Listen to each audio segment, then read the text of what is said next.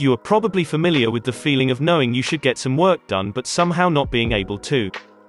And so you fool around all the way up to the last minute, when stress and pressure force you to finish the job done. Or, in an even worse case scenario, the job never gets done at all. Today EduBirdie prepared 7 steps for you to stop procrastinating.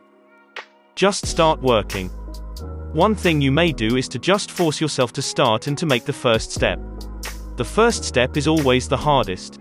If you ever had to push your broken down car, you know how it is. Once you get the car moving, it gets much easier.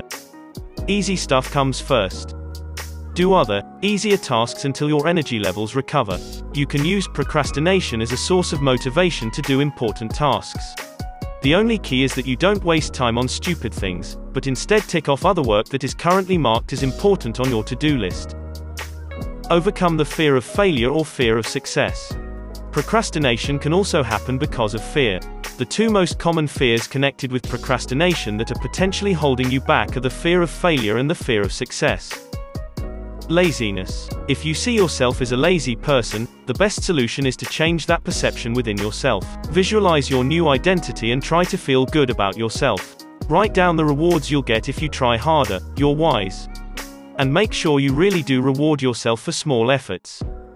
Try to support your new identity with small productivity actions. Where you would normally procrastinate at a small task, do it immediately instead. Make sure you don't have unreasonably big goals and expectations in life. Yes, we all have to dream big.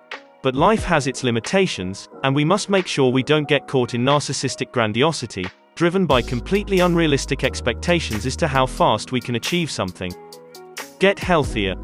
If you don't have high levels of energy, it's very normal to procrastinate.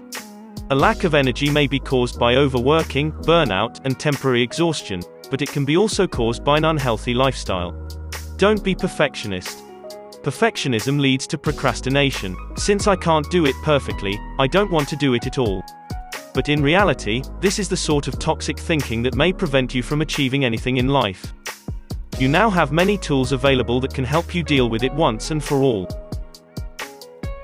Use code YouTube10 to get discount for your order with us. Thank you for watching. Like, share and comment what makes you procrastinate.